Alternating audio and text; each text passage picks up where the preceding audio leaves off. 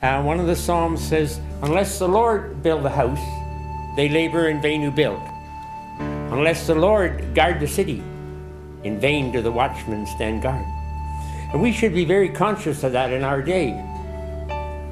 In our day when people can carry out terrorism. The only thing that's going to protect us and protect our cities, towns, is the Lord. Unless the Lord guard the city, in vain do the watchmen stand guard. And so that ties into the idea, if we're going to build the things of the Lord, we must build on foundations.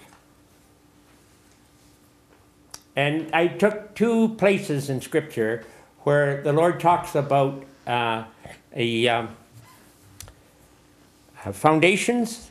It's in the, when I say the Lord talks about it, the whole of Scripture is the book of the Lord. That sense that even God sometimes is telling us something in one part and He is being verified. Like even, for example, the Good Shepherd Psalm. It's the one we all hear at funerals and that. The Lord is my shepherd, there is nothing I shall want. But one of the things that he says there, though I walk through the valley of the shadow of death, I will fear no evil, for you are with me, and with your rod and your staff you'll give me courage. Who is the who that's walking with us? The shepherd. And Jesus later is going to come along and say, I am the good shepherd. I know my sheep and they know me. They hear my voice and they follow me.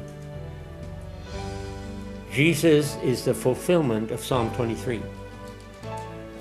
He is the one that's going to lead us to, he said in John 14, in my Father's house there are many dwelling places. I go to prepare a place for you, and I will return to take you with me.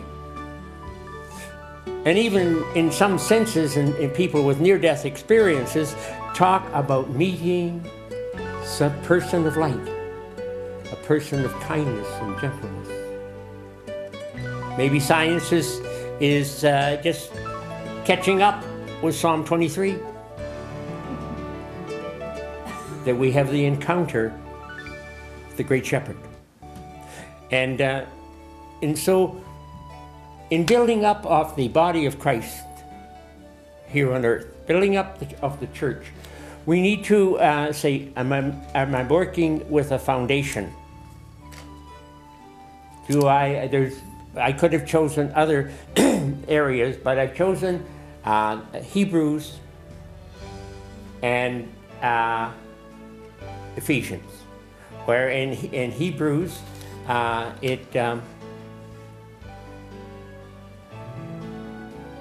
he talks about, let's go on further. Hopefully we will go on further, not concerning the doctrine of Christ.